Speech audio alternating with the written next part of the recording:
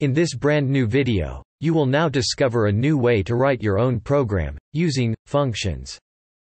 So be sure to stick around and watch until the end of this video if you want to discover more. Calling a function. The def statement only creates a function, but does not call it afterwards. You must call or run the function explicitly, by adding parentheses after the function's name. Consequently, once you have defined your function, you can call it from another function, and anywhere in your program, or even from the Python interpreter. And it will print your message, "Hello world," as soon as the function is called. Awesome! You can now define your own block of code in Python, also known as function.